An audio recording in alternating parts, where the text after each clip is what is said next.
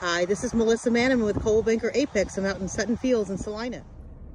So let me tell you a little bit about Sutton Fields. It's a big master plan community in Salina, and the area in which my clients are actually building a home out here, it's zoned for prosper schools. And that was very important to them. They wanted to make sure they were in prosper schools, and basically they wanted a 3,500-ish square foot house under $500,000. Now today you can't find that. 8 months ago was very difficult to find, but we were able to capture that in this neighborhood, and they're thrilled with it. They can hardly wait to move in.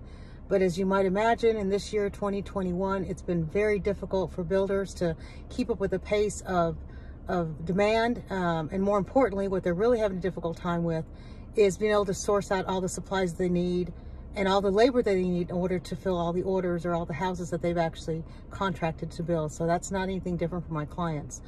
But once they get into their house, they're going to have instant equity. I would venture to guess they probably have around $75,000 in equity right now if they were to turn around and sell that house. So it's an amazing deal for them.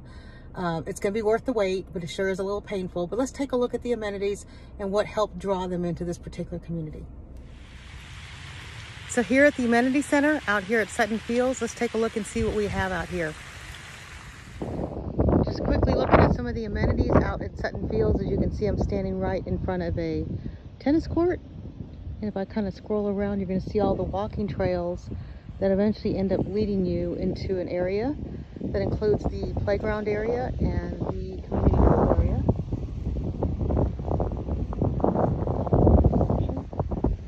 And as we move this direction, you'll see that there's some fire pits there. There's another one just next to it. And then as you look a little bit further off into the distance, you can see a little area with picnic tables and lights above, where they probably plan on having just community events. And there's a big parking lot right in this area, which I would venture to guess are going to be like a lot of typical neighborhoods we see these days. They bring in food trucks for their residents. It's a really nice community out here in Salina.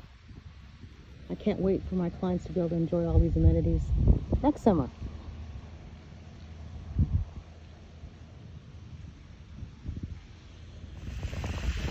Here's a closer look at the community pool. You'll see the splash area or splash pads, a little indoor seating area, more lounge chairs. And you'll actually see some loungers in the water. And you'll see a little bit further off into the distance, there's actually another pool. Back there, more of a rock pool.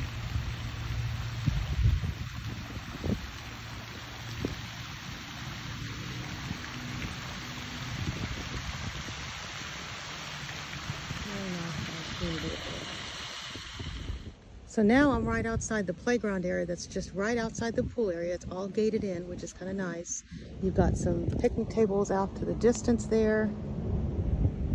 And of course, all the playground equipment children would like to see, parents would like to see. And again, they're just right behind the pool.